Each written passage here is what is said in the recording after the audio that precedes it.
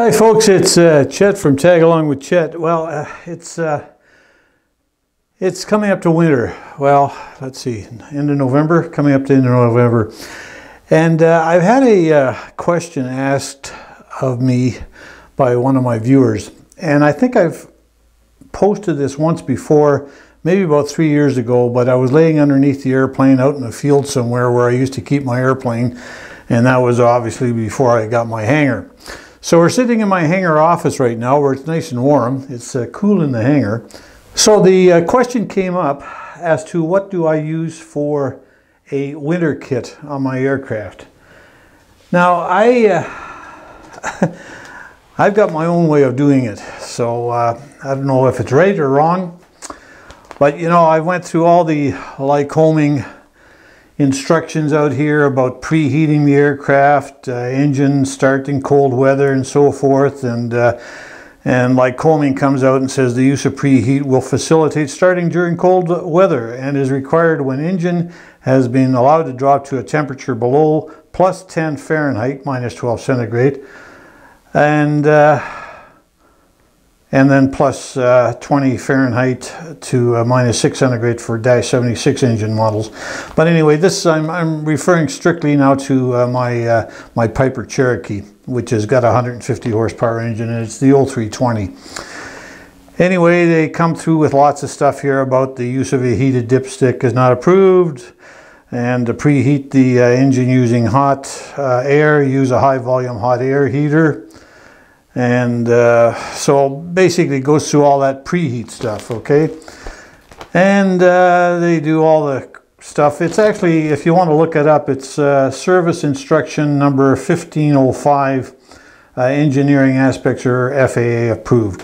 And this was dated way back in July 1st, 2002. And that's the Lycoming Textron company approval. And basically models affected are all Lycoming aircraft engines. So I've been through all of this, and you know, it's great. I got no problem with this. I follow this basically to a letter, but nowhere along the line does it say anything about the engine as far as Lycoming is concerned with what to use as a winter kit. Like they, you know, you talk about winterization plates on an aircraft. Now I've owned about 5 different aircraft, Cessna models, Pipers, and you name it. And living north of the 49th out here, I use a winterization kit, which you can actually make. There's nothing high tech about the stuff at all. And I've got another thing out here, which is the Lycoming operating in cold weather.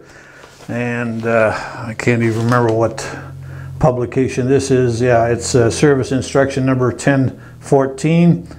And that's, I read that through all of that. And basically all it comes out with is how to operate the engine in cold weather, and how to prime the engine when you're when priming a carburetor engine and so forth. Anyway, you can read through this. I'm not going to read the whole thing. It's about 4 pages long, and it does come out and it says engine operating temperatures, and another item that is not usually given enough consideration in cold weather. We usually are very cautious about high oil temperatures, which we know is detrimental to a good engine health, while a low oil temperature is easier to accept. The desired oil temperature range for a Lycoming engine is from 165 degrees to 220 degrees Fahrenheit. If the aircraft has a winterization kit, it should be installed when operating in outside air temperatures that are below 40 degrees to 45 degrees Fahrenheit range. No winterization kit is supplied in the engine. If no winterization kit is supplied and the engine is not equipped with a thermostatic bypass valve, it may be necessary to improvise a means of blocking off a portion of the airflow to the oil cooler. Keeping the oil temperature above the minimum recommended temperature is a factor in engine longevity. Low operating temperatures do not vaporize the moisture that collects in an engine, as the engine breathes damp air for normal combustion. So anyway, that's when the minimum recommended oil temperatures are not maintained. Oil should be changed more frequently than normally recommended, the normally recommended 50-hour range.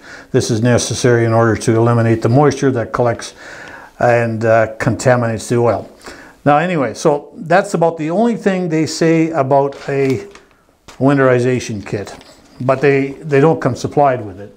So how do you block off that cold air that comes into your engine? Well, there's various ways. I know if you look on the internet, just look it up. There's guys on YouTube out there as well that have shown you how to actually manufacture one out of a piece of aluminum. Just take a piece of aluminum and measure the parameters of your oil cooler inlet, which is usually located on the front of the aircraft, and build one, make one. No big deal, but there's a lot better way of doing it, I think, and it's a lot quicker. And I just block it off, and what I do is I use this tape. This is aluminum tape, or I think it's aluminum tape. It's metallized type tape. You can see it. It's nice silvery stuff, and it's got a sticky surface. You just peel off the backing, and what I do is I normally just stick it right on the oil cooler. I've experimented with it, and gradually what will happen is if you block it off totally, you might get about 140 degrees Fahrenheit on your oil temperature, depending of course what the temperature is outside. But in the cooler temperatures, it's going to be awful tough to get it up to 180 degrees. So there's other ways that you can start blocking things off, and this is what came with my airplane when I bought it, and I bought it from an aircraft mechanic. I have this. Now this is not an approved part. It just blocks the air. That's all it does. And what I've done with this is I have it installed underneath the airflow outlet, you know, or just on the aft end of the engine, and it acts much the same as say a cowl flap. Except this is a fixed one. And I'm going to show you, I'm going to go outside into the hangar where it's a little cool right now, so bear with me. But I install this, and this basically restricts the amount of air which is dumped overboard after it goes into the engine. So it basically keeps the air in the engine a little bit longer than normal. Okay, so it has a chance to warm up a little bit more instead of all that cold air you know, being dumped, or the air in your engine, which is used for cooling, being dumped overboard quickly. So that's what this is. So I'm going to go out to the hangar, and I'll show you how I put this on and where it's installed. And I'll also show you how I do the tape end of it. So let's get out to the hangar. Okay, so we're standing by the front of the aircraft here. As you can see, it's a little dark in here, so I got some lighting here that I just turned on. Hopefully the picture will turn out all right. But you can see here I've got the tape, and that's the oil cooler. You know, the fins are all back in there, just like the normal radiator type stuff. And then what I do is I just take a piece of this tape and basically cut it to size. And it just glues right on top of that. Now the nice thing about this is when you need to take it off, you just peel it off and it just comes right off. It's not a big deal. So you'll need 2 strips of this.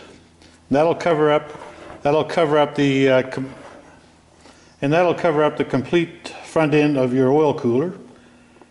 And no need to drill any holes or anything like that. You know, or screw in any screws. It's not required. I just use this, and this is metal tape. I believe this tape's good for temperatures of minus 30 Fahrenheit to 260 Fahrenheit.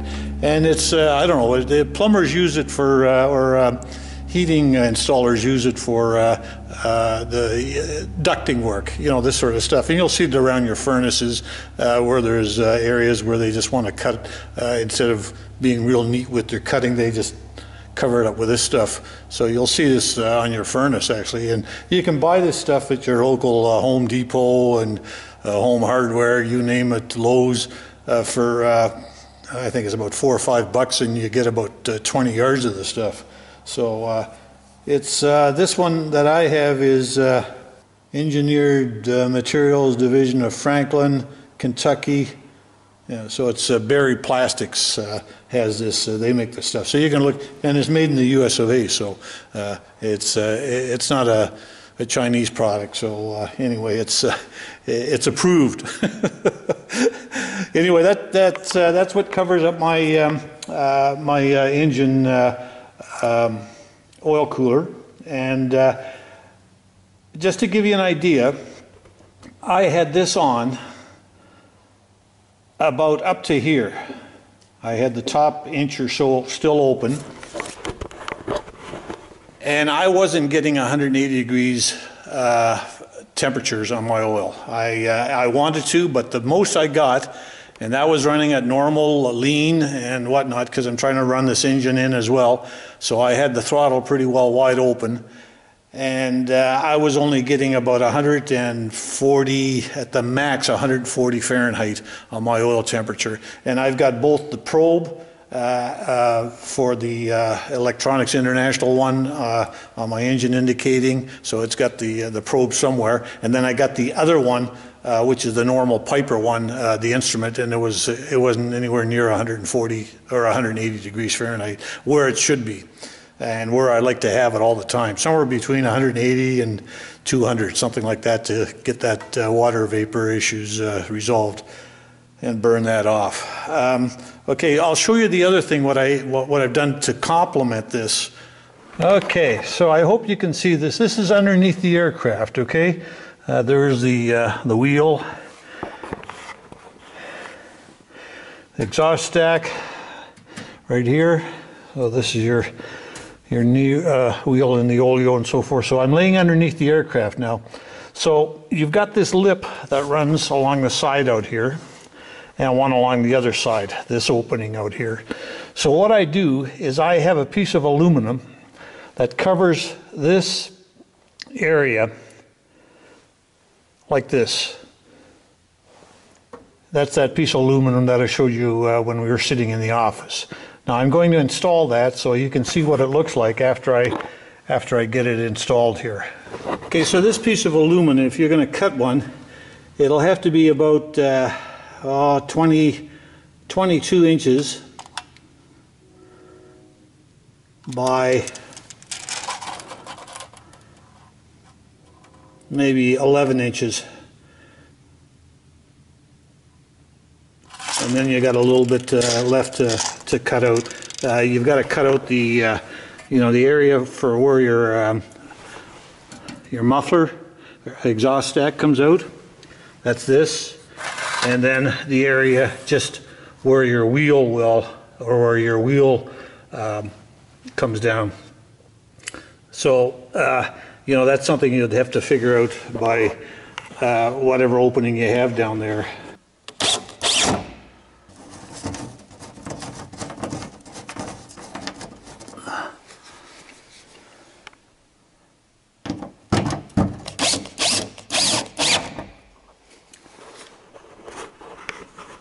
Well, that's that side done. Now let's get to the other side. Okay, just used a screwdriver to align them to just initially start them, and I just finished doing it this way.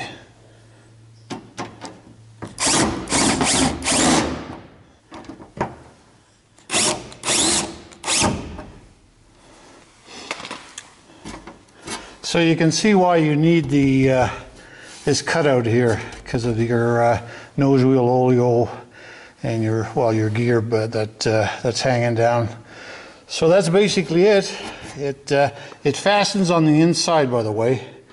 So the lip goes beyond that. Not on the outside. Like the aluminum doesn't go on this side; it goes on the outside. Or the aluminum goes on the inside, not the outside. So you're basically using the aircraft structure to pull this in. So this is the cutout here for your exhaust stack from your muffler. And that's it. So the only area that has air coming through would be this area instead of this whole complete area out here. Now if things get too hot, you can always just pull off some of the tape off the front of your oil cooler. But you know, if temperatures get too hot, you know, well, obviously this has got to come off. But you know, this for this part of the world, this looks like a good out for me. Anyway, let's crawl from underneath this airplane, because laying on my back here, my knees are killing me. So let's get back in the office. Okay folks, I'm back in the office, as you can see, where it's actually nice and warm. It's heating up quite nicely in here with my propane heater that I've got in here. And the temperature outside actually in the hangar was probably around 2 degrees centigrade. And it's getting to be around 18 degrees centigrade in here.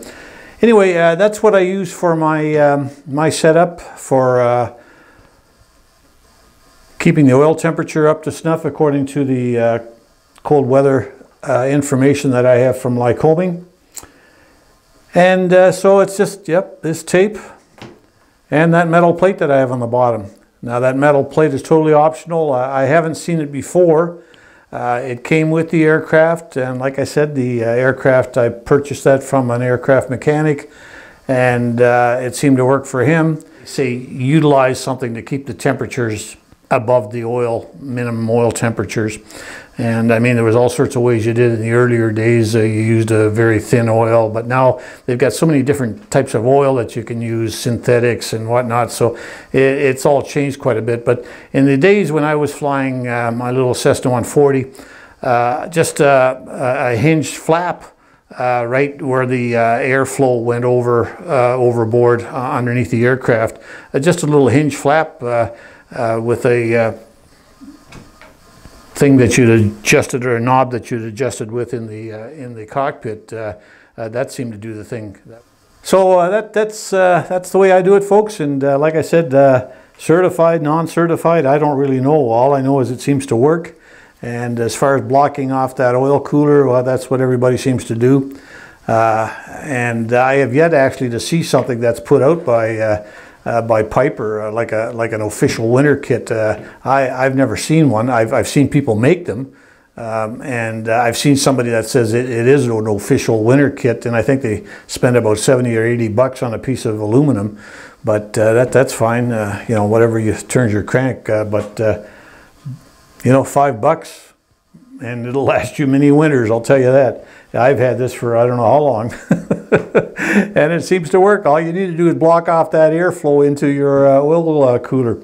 That's about it, folks. That's all I've got for you. So if you're liking my videos, and there's over 200, I must be getting close to 300 in there now, videos, you know, subscribe, click that little subscribe button on the bottom of your screen there, and yeah, we'll try and put out more videos as time goes on here. The unfortunate part about putting out videos now, I just can't put out airplane flying videos anymore. It's with all this worldwide situation that we've got right now, going somewhere is pretty restrictive. I mean, now we're getting lockdowns in different provinces, let alone you know, being able to fly south of the border. So yeah, I'm not quite sure what or how much.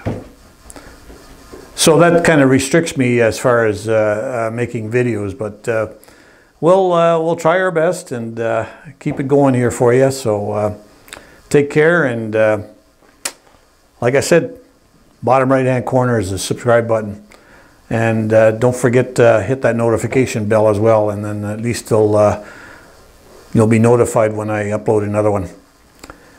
So thanks for watching, folks, and we'll see you next time. Bye now.